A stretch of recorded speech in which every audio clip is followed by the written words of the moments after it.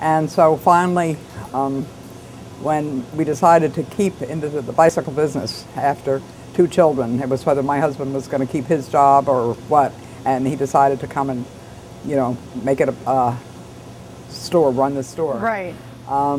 We started out with these few little accessories, and they sold, and my husband wasn't really that crazy about the fish, which I wasn't either, because the damn things Jay said, yeah. committed suicide. They'd jump out of the tank and they'd land on the floor and they'd be dead in the morning, you know, and I would never pick one up, so he would have to do it, so it was a riot. But anyway.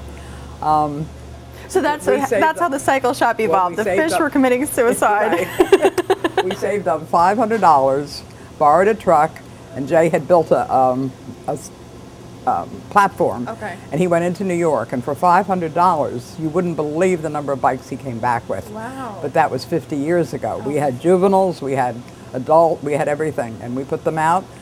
And the first customer came in and had a flat tire, and my husband was named Jay, of course, that's why it's Jay Cycle.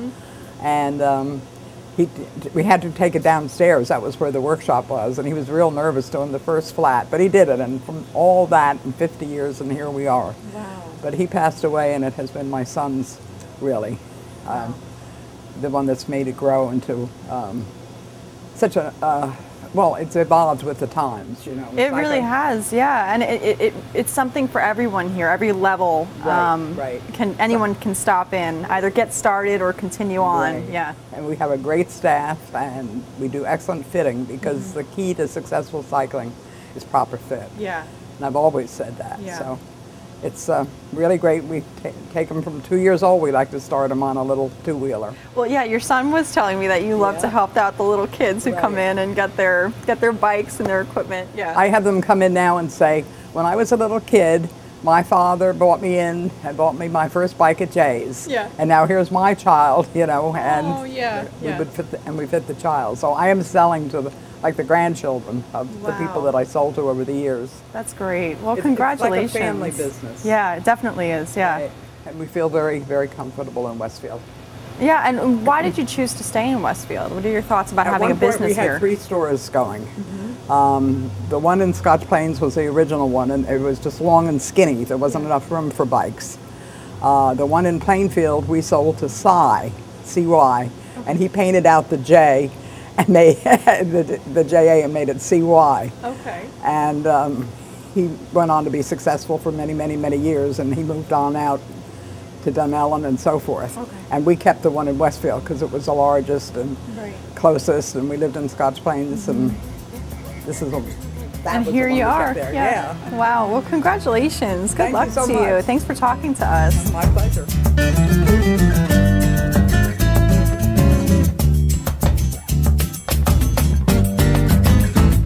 Whether it's a brisk walk in the park or a 5K run right here in downtown Westfield, the Westfield Running Company has everything you need to meet your fitness goals. The Westfield Running Company came to Westfield. We originated in actually Princeton, New Jersey. Had our second store in Ridgewood, and then we opened up in Morristown and Westfield. And just Westfield is a downtown that's very nice with the Gap and all the other stores that kind of bring everybody to town here. It's a local sports hotspot for in terms of like high school sports and just overall active community. I see. Well, how many years have you been here in downtown Westfield? We've been here for 6 years. 6 years. And what services do you offer the community? Yeah, we definitely cater to the beginner runner. They can come in and we can offer them running advice. We go through a whole fitting shoe process. We have apparel and all the accessories for running. We have group runs from the store here every Wednesday at 7 o'clock. Okay. And we cater to a lot of the high school business as well as the overall public. Okay, so a lot of sports teams will come in, like track teams? Yeah, a lot of the local high school sports teams will come in. And we'll have spike nights for them, and we'll have we do the uniforms for a lot of them as well. What's spike night? They come in and we have big discounts for all the local high school kids, and they come in and the new spikes for like a cross country season or track and field season. They come in, they get discounts and fitted for those shoes and spikes. Oh, great. Okay. All right. Well, why don't you talk to us? I know you have like all types of running shoes and walking shoes too, right? Running shoe. basically is the same thing as a walking shoe. It's a little bit more cushioning than a walking shoe. So we end up putting most people on a running shoe. Okay. All right. So what different types do you have here? Like what should a new person who's looking to start running or jogging, what are they looking for? Well, first of all, I'm going to come in, we go through a whole fitting process there. All right, so we'll have you take off your shoes.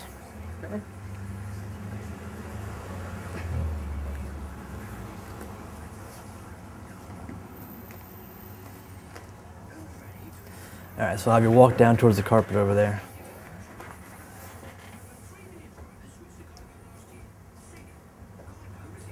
All right, come on back. You can do a standing squat right there, Dave. Okay, let's head up to the treadmill.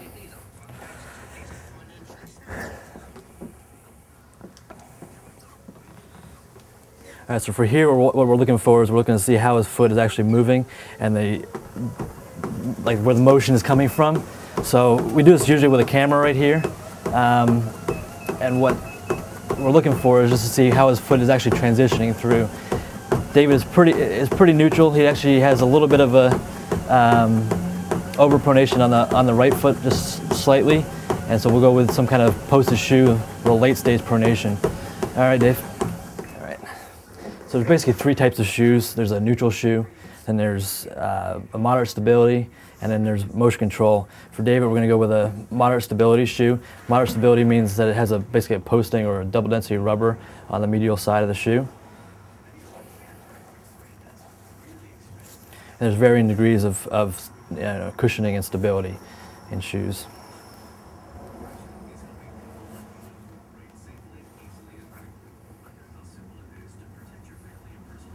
Go. All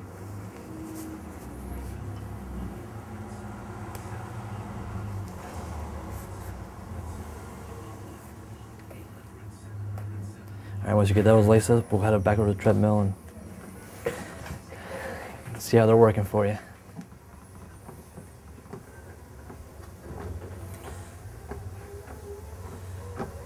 So with this shoe, it should stabilize his right foot there. It won't be crashing in like it was doing before. It's actually going to stabilize it, get it back into a neutral position. Right. All the clothes are basically a polyester. There's no cotton. Okay. Cotton in our world is bad, just because it holds on to moisture. Right. And as you wash it, it gets very abrasive. Okay. So a good dry fit shirt or pant or sock should last you almost a lifetime. And really? Yeah, in terms of the useful life of it.